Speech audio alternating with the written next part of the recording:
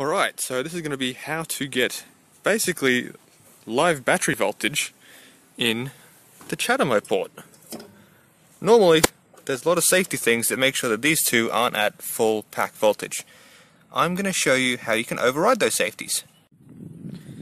So the first step to doing this is to make sure that no matter what you do, you absolutely actually don't do this, because it's super not safe.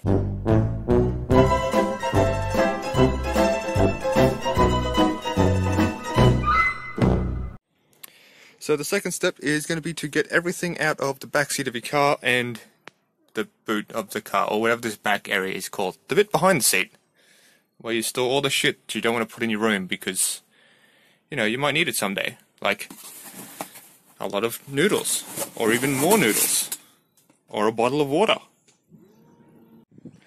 The third step is going to be taking up this entire piece of plasticky floorboard stuff.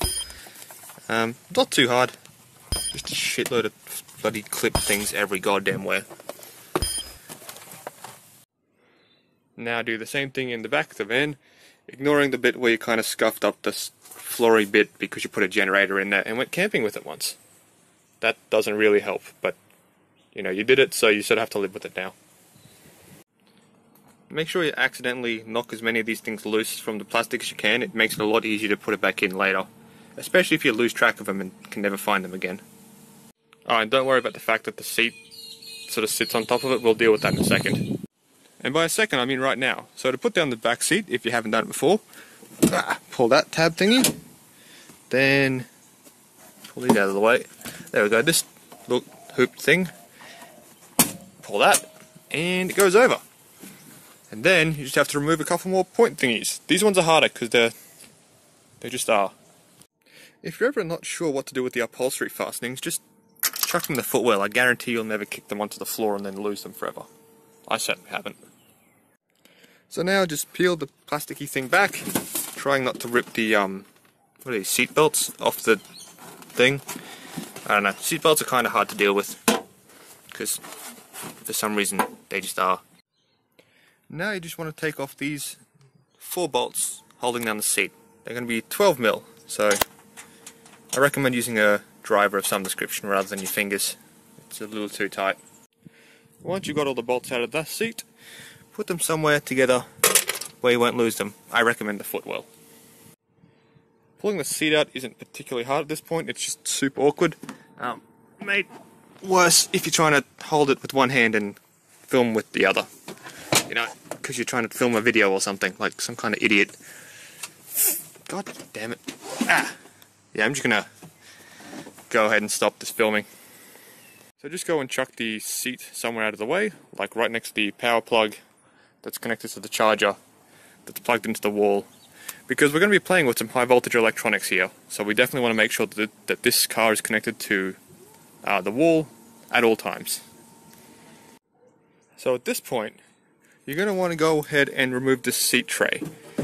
It's going to be a bit involved because there's quite a few steps.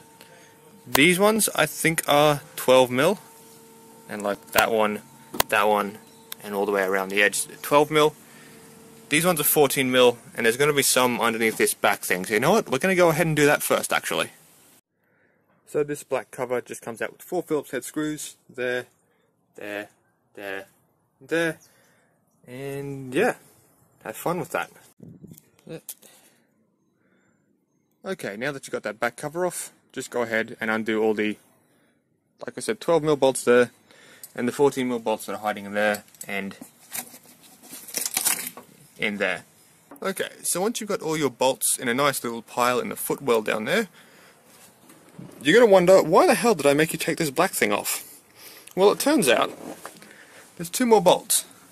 They're sort of under this, well, they're nuts, not bolts, I suppose. Under this, and under, where's my finger? There. So, you're going to want to reach under there, preferably with some sort of socket wrench or something, or a, whatever those are called, those things. Get one of those. Probably going to be about 10mm. And then reach under here and undo it. Now you're going to be wondering, why are these finger tight? Well, they're not. I'm actually putting these on because I forgot to put them on about 4 months ago. So this back seat's been super unsafe since then.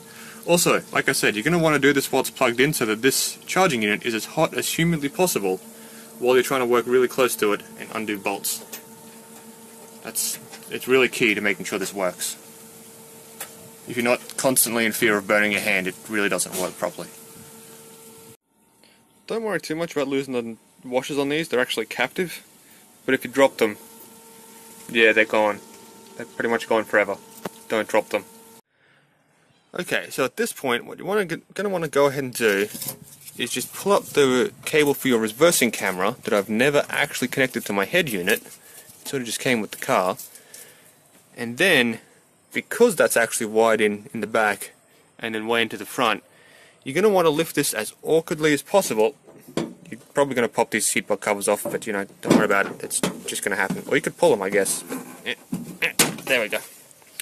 It's really good for them. It flexes these and makes sure they don't get stiff. It's really good. Anyway, yeah, lift it up. It's still going to be a fight because fucking everything's in the goddamn way back here. And make sure to work around this reversing camera cable. If your car doesn't come with a reversing camera when you buy it, go buy one, install it, and then make sure to work around it. Okay, once you've shifted the back seat tray thing as far as you can possibly get because of that stupid bloody reversing camera cable, you're going to want to come down here. See this relay here? Whoops, the one that's now on screen. We're going to want to pull that out. It's a 10mm socket, so go ahead and figure out where you left the 10mm socket and then come back here. Okay, so once you've removed that 10mm bolt, you're going to want to come along, press this plug, and really fucking gently try to pry this friggin' relay out of its connector. Ooh, got it. Be really careful. It's very easy to accidentally pull the cover of the relay away from the connecty bit of the relay and then like actually exposing the relay itself, which you super don't want, but you can do if you really feel like it, I guess. It's a this kind of relay.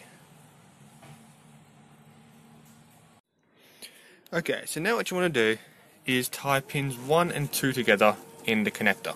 So that is this pin and this pin. If you're looking at it from the clippy bit, it's the two that are right next to it.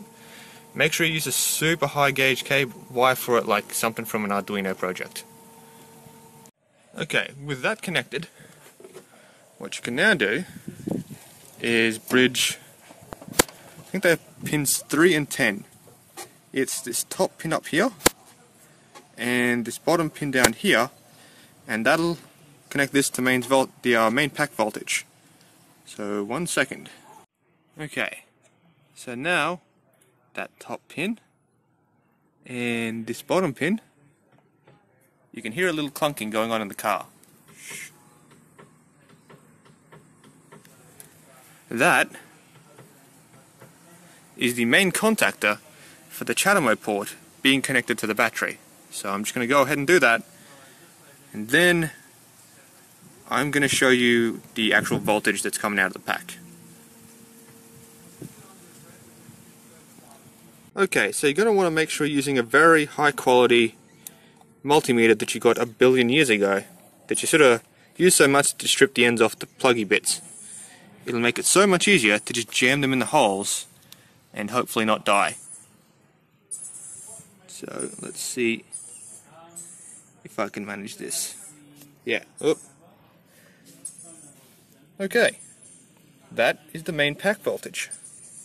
Do. Whoops, hold on, let me just make sure those cables don't, nah, fuck it, who cares. See? Main pack voltage. CHAdeMO. Super fucking deadly, by the way. And when I mean that, this battery will give 100 amps at 366 volts. Do not fuck with it. It will kill you. Definitely. I don't know what this does to the quick charge capability of the car. I have heard that some people have managed to add like a jumper in between this and that, and then run it up to the front dash, and then you can like connect or disconnect this short as you want. As it stands, this almost certainly would fail if you plugged it into the CHAdeMO charging station. But I'm sure if you spliced those wires and then added a switch over like here or something, you could probably get away with it. Because, I'm just going to pull that out so I'm even more safe. The important thing that you can do, or the interesting thing that you can do, is since these are directly connected to the battery, you can just connect a bunch of solar panels in series and charge the battery directly. If you're ever camping, you can actually do this. We did do this a bit in the backyard just to test it. It's not the most efficient way of doing it, but if you're ever in a jam, like some sort of societal collapse or something, you can certainly do it. Like I said, wouldn't recommend it. Important things to note. 1. Don't do this. Seriously, don't do this. I don't think this is even slightly safe to do. 2. If the car is not on when you charge it, it will not keep track of the charge. So, as you can see, I currently am charging the car. You can sort of see it. So, yeah. In this state, it'll probably maybe keep track of the charge, I'm not sure. In ready mode, what'll happen is the car will register it as like regen braking. Anyone who has one of these cars will be familiar with how that dial thingy works at the front there. You'll see the needle go into the charge direction as though it's regen braking while standing still. And it will slowly keep track of the charge voltage and how much the capacity of the battery is changed or increased as you put more power into it. Yeah. When you're finished, just go ahead and stick everything back together. And one more time, don't do this. It's very stupid. You will die. And probably void your warranty in the process. So, yeah.